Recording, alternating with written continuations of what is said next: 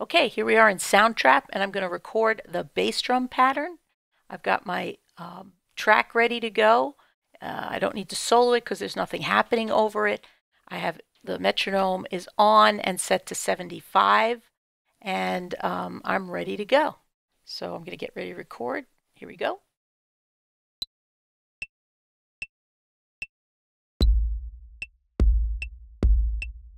Main, top, rest, top, 1, 2, and 4.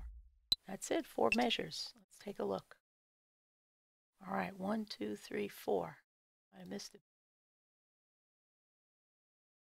I think we're good.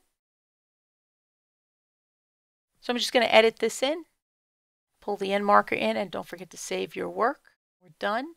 Now let's take a look at this. I'm going to open this up into the piano roll by double clicking and choosing the piano roll, and I'm going to zoom in.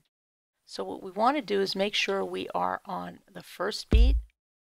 If this was really a main, it would look like this. The quarter note is on the first eighth, and then the rest are eighth notes. If I've recorded close enough to the click and I got really close, I could indeed select all and quantize to the eighth note, and they would be ready to go. The only way to know for sure is to play it back and see how it sounds, and then move some notes around if you had to slide them around and do that. Well, the hip hop beat is not done because what do I have to do?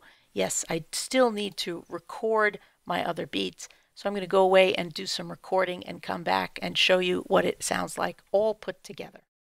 All right, so here we are with all of the tracks recorded, edited, quantized, everything going. You'll notice I've also double-clicked on each track and typed in the name of the instrument. It doesn't really matter what order you put them in. It's perfectly fine to record them in any order you like and have them play. So let's take a look. A hip-hop groove is somewhere around 88 to 98. I'm going to just try something 92 here and see what that sounds like. And if you wanted to, you could put the cycle area on so that it just repeats over and over again. Don't forget to save your work. And while I listen, I am going to do a little bit of mixing here, a little rough mix, which is to just get some volume levels going and see what happens. So here's our little hip hop beat.